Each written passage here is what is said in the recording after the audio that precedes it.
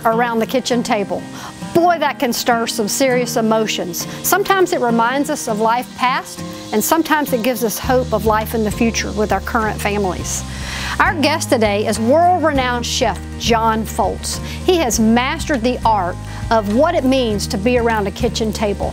It's not only about the food, it's about the family, it's about the conversation. And you may notice we're here at his location where he has events every weekend, marriages and wonderful life events. It's White Oak Gardens and Estates, and he's been so gracious to allow us to film our season here. So we say thank you to him. But we want you to know something about him you may not know. He is from a big family, and he didn't wake up a very successful chef.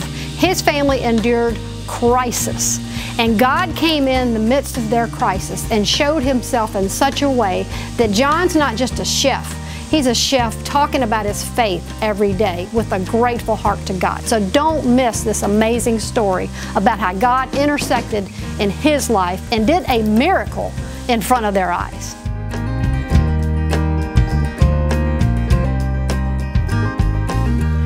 Today we are here with world-renowned chef John Folse. He has traveled the globe taking the Louisiana culinary, just delights all over the world.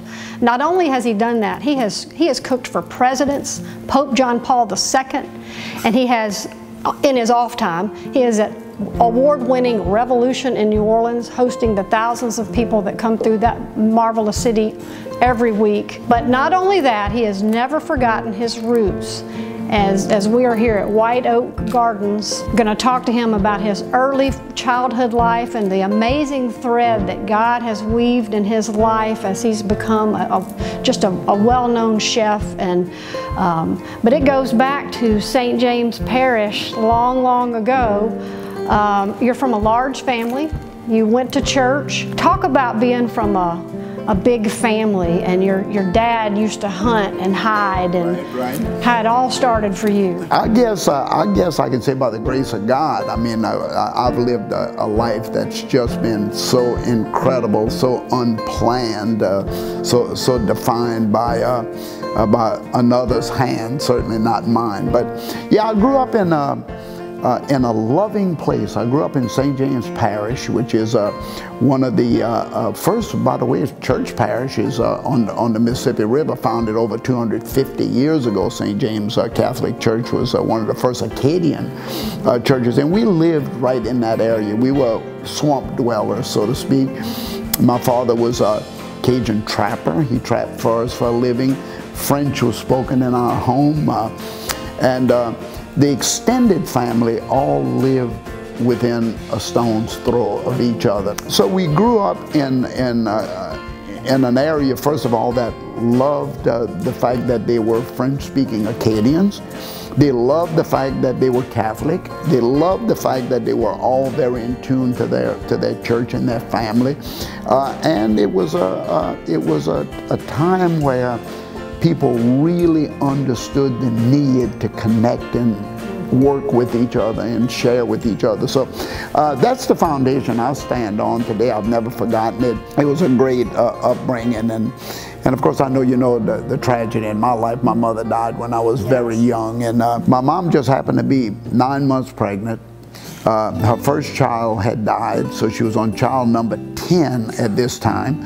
And it was raining on this particular day in 1955, and Mary Fascio, this African-American woman, was walking down the little lane going to do her own work, and she saw my mom hanging clothes in the rain, 9 months pregnant.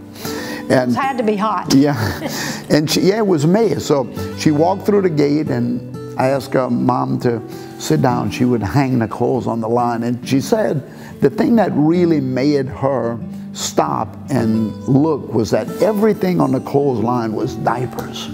So she knew that this woman had just a bunch of babies in this house, right?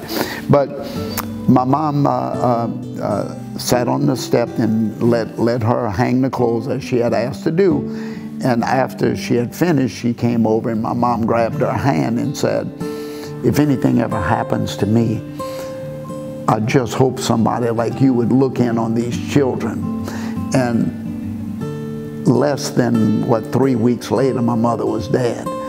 And Mary actually came and knocked on our door 2 weeks after we buried my mother to say, I'm here to fulfill a promise I made, to look in on these children. And my dad was shocked by the fact that he had no idea. He had no idea. This was a message between two mothers. This was a message between Mary, who had 6 children of her own, and my mom, who had 8 and the 2 that died. And of course my mother died with the baby, the breech. And Mary was with us for 25 years. She was the mother we knew. She was the mother who reared us. She was the mother who taught me how to cook. I said today I still stand on Mary's recipes. So it certainly makes us all realize the importance of people in our lives and the way God will always be there to help us. I reflect on this quite often. Even though we had my grandmothers and my godmothers and we had everybody in the neighborhood, it was an African-American saint that God sent over to take care of us, and he did that for a reason. And when I reflect on my life, I realize that it was Mary's upbringing and management of us as a family, as an African-American woman who was raising her children and us, that it taught me diversity. It taught me the uniqueness of our area. It taught me about the specialty of our food. It taught me about how important faith was, because Mary was a black Catholic, which in those days most of the African Americans were Baptists. So it makes me realize just how God intertwines his life in our lives and puts things in place that makes things happen for us, that gives us a story to tell. Well, and you think about what your family was going through. How is the role of your father so important? Because I think fathers are so critical. So he's sitting here, he's got all these kids, and she walks in and helps. But you had to have a heck of a father to be able to hold everything together. You know, the greatest thing about my dad that I remember, and will be the last thing I remember, is the day we got back from the graveyard with burying Mom, and Dad, I'll never forget, was laying on the bed. He had an ice pack on his head, and here was all these 8 children, the twins 2 years old, and we're in there, and my grandmother's in the house as well. We just got back from the graveyard, and Dad, I'll never forget, he kind of sat up in the bed and he kind of said, come here. And he says, don't y'all worry, we're all gonna stay together as a family. Now, I was only 8 years old, but I knew what that meant, because in those days, if a mother died and the dad took over the family, you spread the kids out to the godmothers and the godfathers. That was so important. And children, even so young, realize what's going on. Don't ever think they don't, because even today, at 70-something years old, I still remember that day. And my sister Ruth saying, Dad, who's going to say the rosary tonight? And it reminds me about how early faith is instilled in a child. You don't wait for a child to be 18 years old to decide if they're going to have faith. You instill faith. That's what God put us here for. I tell people all over the world that particular part of the story, because so often today, parents are allowing children to make decisions in faith when they forget that our baptismal rite demands that we set our children on the right path. You talk about the power of community. Let's go to the flood. You didn't flood, but you almost did.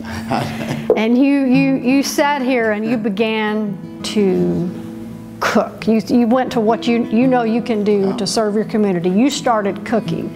What happened after you started cooking? Yeah, you know, that was a devastating time in Louisiana, and like I say, God spared my house by a quarter of an inch.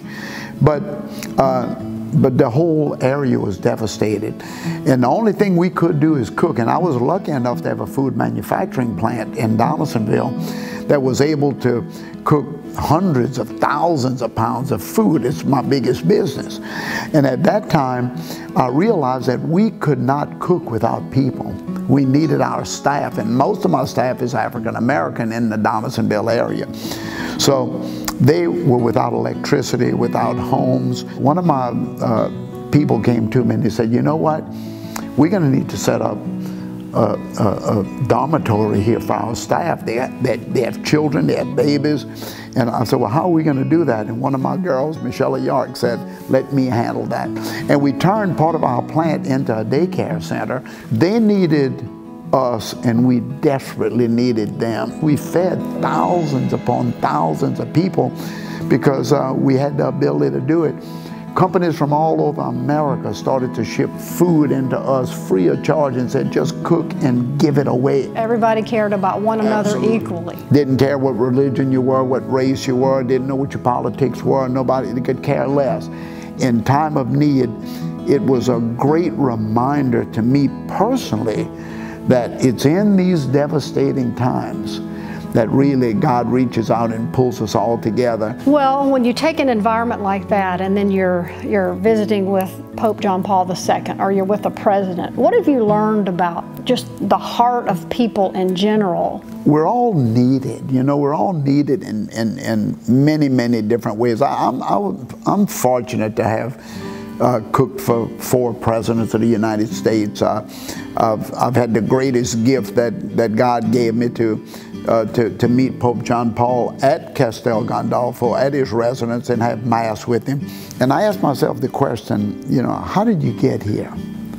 How in the world did you get here? I'll never forget being in Russia, opening the first American restaurant in the Soviet Union, and my interpreter, a woman, a young woman, walking with me through the streets of Moscow, reached over and grabbed my arm, and she says, Chef, when you come back to open your restaurant, would you bring me a Bible? And I said, a Bible? She said, it's very dangerous. It's very dangerous. I said, sure, I'll bring you a Bible. And I did. Didn't think much about it again. Until about 10 or 15 years later, again, I'm in my bed, because I wake up very early, and I just sit up when I realized that God had just shook me up for a reason. He reminded me, you didn't go to Russia to feed President Reagan and meet Mikhail Gorbachev and the first American chef to cook in the Soviet Union, and that's the gift I gave you for delivering a Bible to one of my people. Heaven's opened up at the perfect time to allow you to understand why we're here, why these gifts were given to us, what do we do with them, how do we pay back the gifts that God has given us. And it's amazing, it's absolutely amazing that once you come to understand that everything is guided by that, it's just a different life that you're going to lead from that point on. And that's the way I feel about my life today. Let's talk about the importance of the family around a table, no matter what the family is. It could be a single mom, it could be a huge family like you came from. The family, how important is it to get together and share a meal in today's busy world? Well, it's the greatest loss that we have on this earth today, the greatest single loss that we can attribute most of the issues, and that's the loss of family around the table. Saying grace before meals, listening to mom and dad with their instruction, mom and dad listening to the daughter or the son sitting at the table, grieving about being picked on at school and explaining to them how you handle that. We've lost the family table. We've lost the family meal. Jesus really tried to show us the importance of it at the Last Supper. You know, not only did he set the Last Supper table up, but there was a reason for it. There was instruction given for the world to exist on from that point on. There's so much that happens independently when people sit around the table, begin with a grace before meals, join hands, and it shows love to the children as well. It shows that love, and it also shows them something that's very, very important, that the mom and dad are head of the family, and we're here to solve your problems, and we're here, come talk to us. And young parents today don't really realize the importance of that because they didn't have it in their own lives. We're 2 generations away from the kitchen table. And it's a sad, sad loss in our lives. So I would say, get back to the table with your kids. Have dinner. Have dinner. Listen to them. Don't sit at the table lecturing to them. Listen to them. Tell me about your day. And through that, all of a sudden, all of this world of instruction comes together that they'll one day hopefully pass on to theirs. Okay, I'm going to ask you one last fun question. So you started off in St. James Parish. You have since traveled the world numerous times. What is your favorite part of coming home to Louisiana? What is it that you just can't wait to get back to? Red beans and rice and smoked sausage. I tell you what, I'm going to be in Germany in a couple of weeks. The whole country is devoted to sausages. But while I'm there, I'm going to be thinking of that good smoked sausage sitting on top of a bed of red beans, company around the table. You know, I love to travel the world, but boy, do I love to come home. You know, there's no place like it. No place like home. Now that you know the amazing story behind Chef John Folse's family, you'll know why he loves to take care of people in our community. He does many things. You could easily support his efforts by buying one of his many books, but he also helps feed the hungry. So if you would like to feed the hungry by donating to Chef John Folse and his team, they cook for people. I mean, really good food, and donate. Go to lifeonpurpose.tv and help feed people in our community.